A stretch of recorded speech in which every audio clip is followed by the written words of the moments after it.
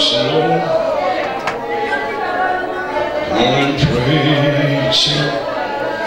Praise Him. Praise Him in the morning. Praise Him in the noontime. Praise Him. Praise Him. Praise Him even when the sun goes down. From the rising of the sun to the going down of the same, the name of the Lord is to be praised.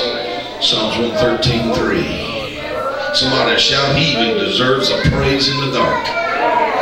He even deserves a thanksgiving in the night.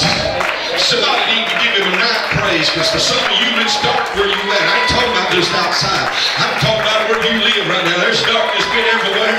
It's been a dark time. It's been a hard time. It's been a night time. Somebody give Him a night praise. Come on, give Him a night shout.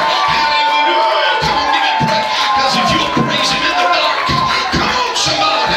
Hallelujah. Darkness will be dispelled. Psalms 30 verses 6.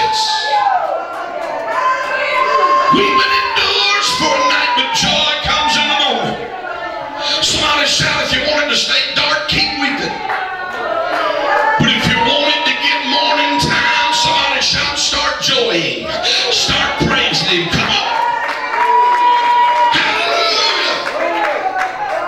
Defeat the darkness tonight with the glory to God. I remember one time I was standing outside Pastor Ruby praying, and it was about 3 a.m. in the morning. And I heard all these birds chirping. And then I heard that dumb rooster that I considered dumb at the time.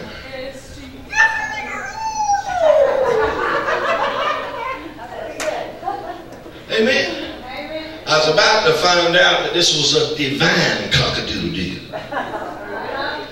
At the moment I thought it was a dumb cock-a-doodle-doo. I was like, I just stopped when I was praying. I said, you dumb chicken. I said, if you keep on, I'm about to have sanctified chicken for breakfast. Because I don't know who you belong to, but you shouldn't be in my yard. You shouldn't be interrupting me every time I'm trying to pray at 3 in the morning. I said, by the way, you about 3.5, 4 hours too early. I said, it ain't morning yet. And you can hear the birds. The birds, that's all kind of birds. Look at your neighbor, say, this message is not for the birds. Though it's from the birds, it's not. And I was thinking, man, these birds have got it messed up. They're supposed to wait till the sun starts coming up. The Holy Ghost rebuked me. He said, you need to learn something from that chicken. You need to learn something from these little birds. They don't wait for the light to come before they start singing my praise. He said, and by the way, it's already morning. He said, it was morning 3 hours ago, 12 a.m. It was morning. Come on, somebody. 12 a.m. made it morning, but somebody shouted it was still dark. Do you realize it's dark the first 6 hours of morning time? Hallelujah. Praise the Lord. It is dark for 6 hours before the light ever comes. Somebody, you've been looking at the darkness thinking, man, it's still night. No, it's not. It's a dark morning, but it's morning. Come on, church. You're waiting for the light before you shout. You're waiting for the breakthrough before you... Come on, somebody. Hallelujah. Praise God. Look at your neighbor and say, don't wait for the light. Come on, somebody. Look at him and say, cock-a-doodle-doo now.